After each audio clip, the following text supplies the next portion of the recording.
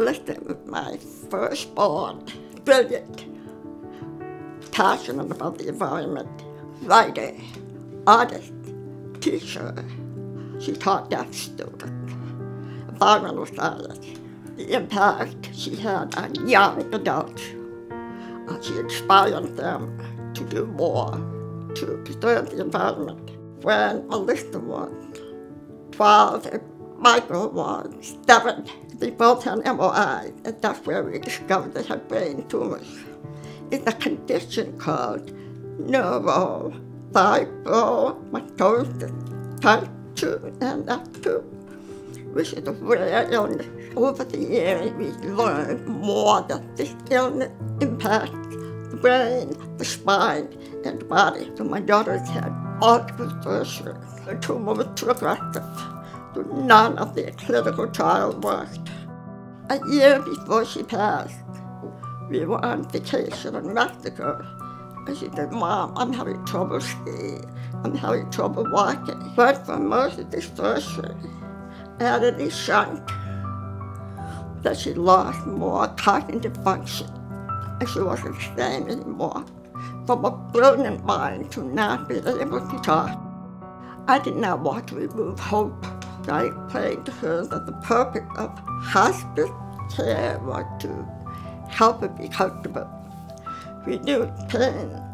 Home care was wonderful, especially for the interpretive support.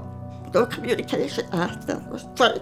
Determining hospice care is right for a patient is a collaborative, collective approach. There are several key factors involved, including patient's decline, patient and family readiness, functional decline, medical prognosis. Sometimes the family understands that things need to change, and I can provide that soundboard for the whole conversation to take place. And the families can sometimes encourage the patient to say, "Look, we want this for you. Don't be scared. Don't do things for us.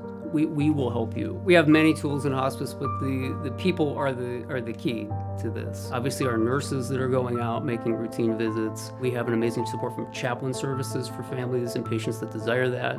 We have a group of volunteers that come that can allow a family a break to get out. We honor veterans program through our bereavement coordinator that allows veterans to get additional acknowledgement. We work with patients at the end of life to determine whether or not they have specific goals and things that they want to achieve. We've done wedding ceremonies and also other special events that are important to them before passing. She passed 9 days after her birthday. Her face was already paralyzed, but after she passed, became relaxed, and it looked like she was smiling.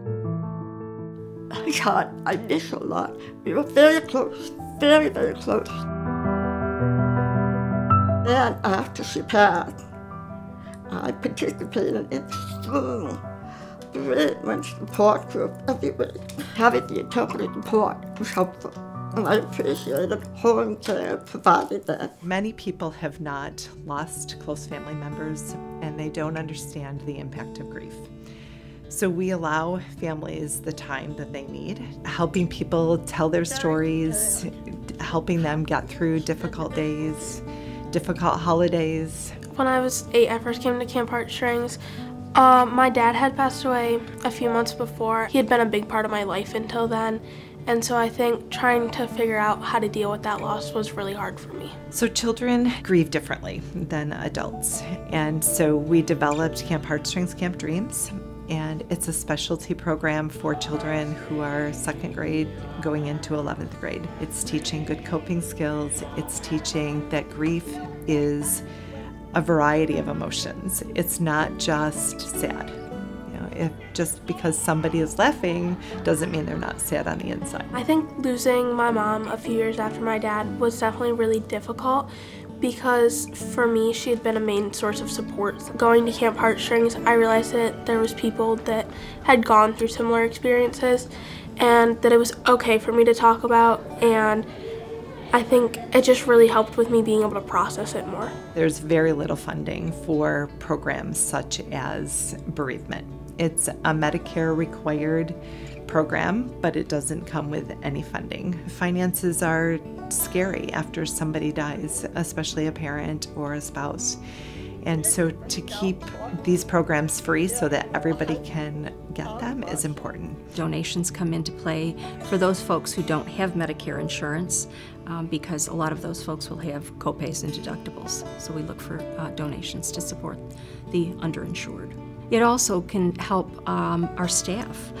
It can help our staff to refine their skills, receive ongoing education, so that they can continue to support the patients and the families that we serve. You have this short, ephemeral period of time where all the work that you've done, all the effort you put in is really worthwhile because it's the most impactful point in the person's life. The impact that that care has for patients, but more so for families, lasts forever for people. Without this program, I don't think I would be able to be where I am today. I know going into Camp Heartstrings with a bunch of the littler kids there, being able to help them understand it's okay to feel upset about it and it's okay to miss these people in our lives, and showing them that as you get older, it'll be okay. It meant a lot for the family that we're not alone. To the people from home care,